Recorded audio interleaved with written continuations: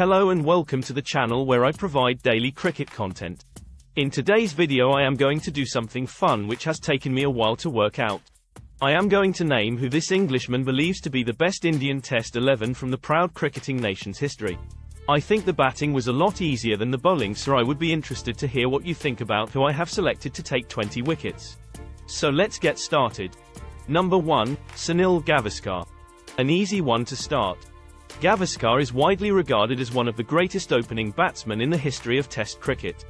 He scored 10,122 runs in 125 Test matches at an average of 51.12, including 34 centuries and 45 half-centuries.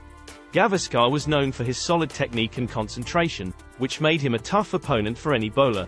Number 2, Virender Sehwag. Virender Sehwag was one of the most destructive opening batsmen in Test cricket.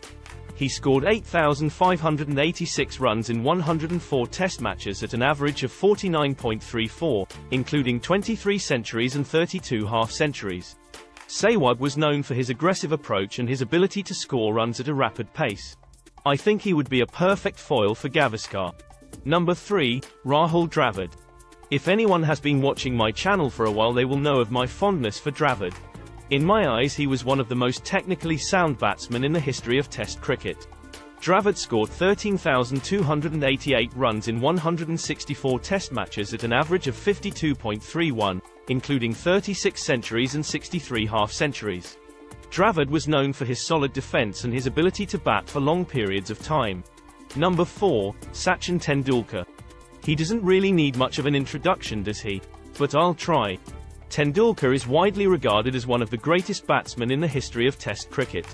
He scored 15,921 runs in 200 Test matches at an average of 53.78, including 51 centuries and 68 half-centuries. Tendulkar was known for his sublime technique, his ability to score runs all around the ground, and his incredible longevity. Number 5, Virat Kohli. Kohli is one of the best batsmen in the world today and has already established himself as one of the greatest batsmen in Indian cricket history. He has scored 8,416 runs in 108 Test matches at an average of 48.93, including 28 centuries and also 28 half-centuries. Kohli is known for his aggressive approach and his ability to play match-winning innings. Although Kohli isn't currently in the best of form, he is too good to leave out of my side.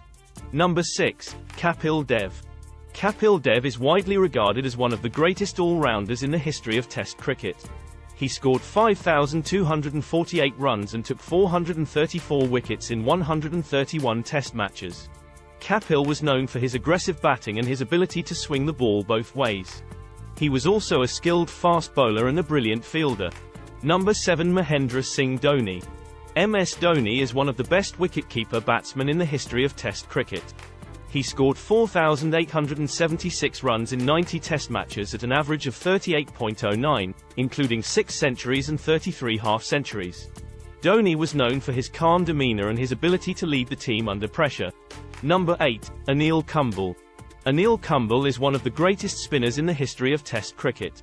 He took 619 wickets in 132 Test matches at an average of 29.65, including 35 5-wicket hauls and 8 10-wicket hauls.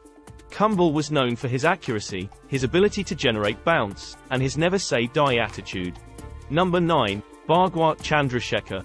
Bhagwat Chandrasekhar was one of the greatest leg spinners in the history of Test cricket. He took 242 wickets in 58 Test matches at an average of 29.74, including 16 5-wicket hauls.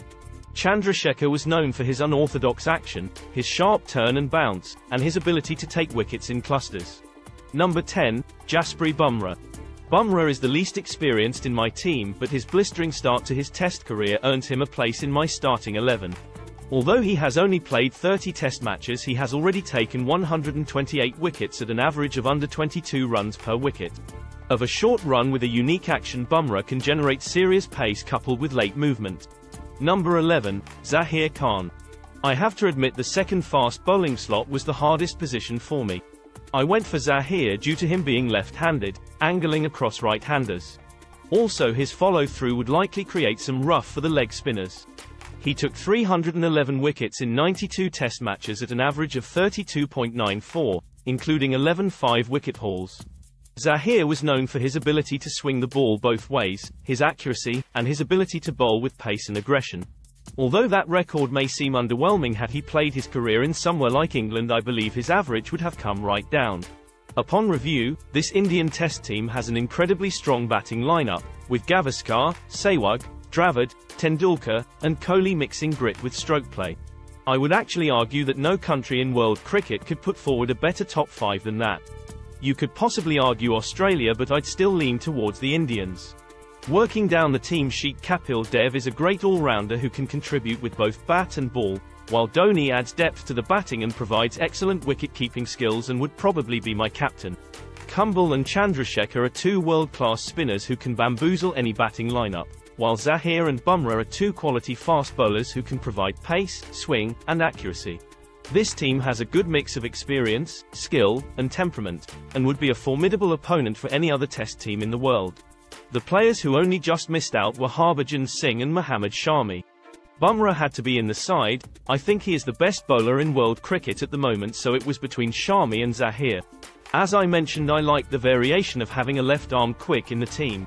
I could easily be persuaded to swap Harbhajan for Chandrasekhar, but I went with the latter as although he is a leg spinner, he is very different to Kumble and would complement him, I believe. I'd really like to know what you think of this Englishman's attempt at an all-time Indian 11, so let me know in the comments who you'd swap. Thanks for watching everyone.